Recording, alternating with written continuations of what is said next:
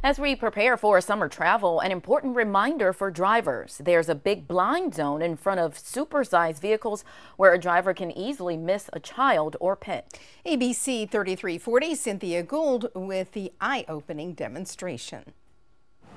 As SUVs and trucks get bigger and bigger, so do the blind zones out front. We see an alarming number of children, thousands, being injured every year by being hit by a large SUV or any vehicle. To show you how that's happening, Children's Hospital of Alabama set up a demonstration for us. Our vehicle measures over 4 feet tall, dolls lined up to represent children, and from behind the wheel. Right now we moved it back, I think, to 15 feet, and I can't see anything. It's more like 21 feet before we can see the dolls' heads. This is a scary demonstration. It's shocking. Blind zones around a vehicle stretch more than you may realize. In 2018, backup cameras became standard. So here's the new technology.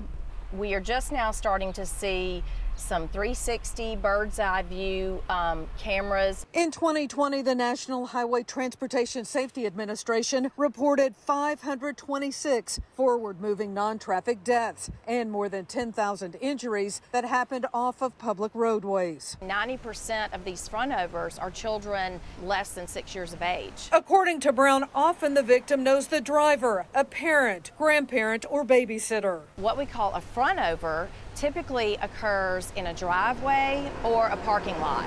Brown says discourage any unsupervised play in the driveway. In a parking lot, hold your toddler or have them in a stroller or grocery cart. Older children, hold their hand. Teach them the red lights means someone is ready to back up. Consider child locks higher up on a door to keep a little one from slipping outside. It's called the bye-bye syndrome, where a young child is either coming out to greet a parent that's coming home from work, or they see a parent or guardian that's leaving the home, walks out of the home to follow the parent, and the parent never knew that they came out of the home, and they crank the car and leave and have hit the children. Experts advise before you crank up, take a walk around your vehicle and look as an added safety check. Cynthia Gould, ABC 3340 News. Safety advocates at Kids and Cars say that data on these incidents are only estimates. They want more detailed reporting and legislation to prevent frontovers.